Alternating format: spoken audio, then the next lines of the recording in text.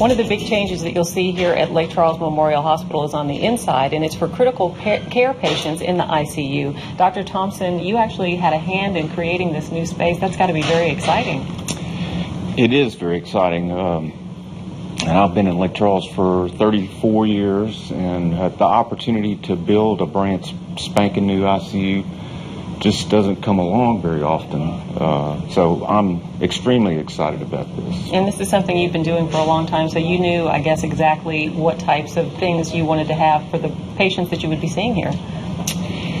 Yes, we certainly had an opportunity to just create this from nothing, although we were a little constrained by the triangular shape of the building. I think all of the things that we have here should make the patient experience, the family experience, and certainly our support staff, the nurses, the physical therapists, respiratory therapists, all working in a much more favorable environment than what we had before. This is considerably bigger than the space that you're working in currently. How big is the new ICU?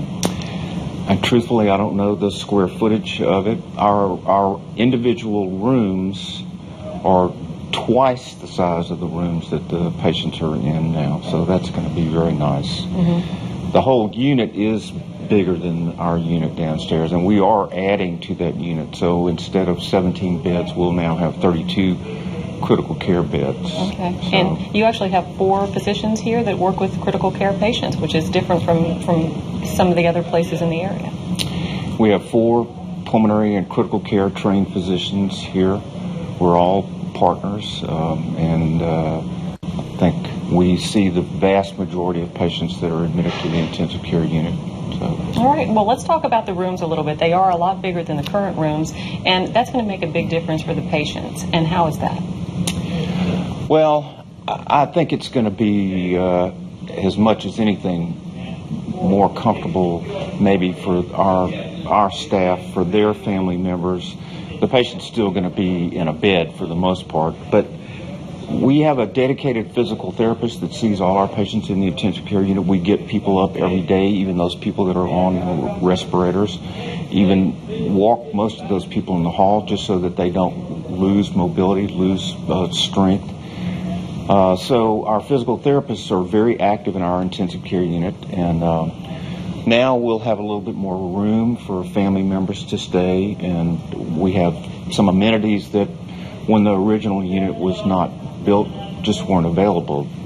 Plug in your cell phone with a USB charger in the rooms, just simple things like that. Of course, the technology that has evolved over time, we've updated things in our old unit, but everything up here will be new. And so new ventilators, new monitors, new beds.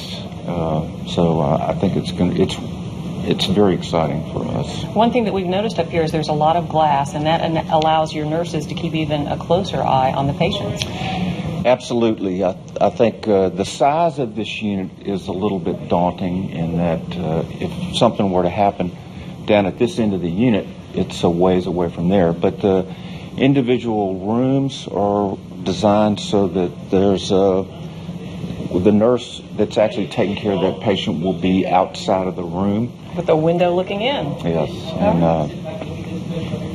so we will have monitors situated at both ends of the unit that a nurse can look up and see any patient's rhythm from where she is, so that we have we also have all of these patients are centrally monitored, so there's always that backup.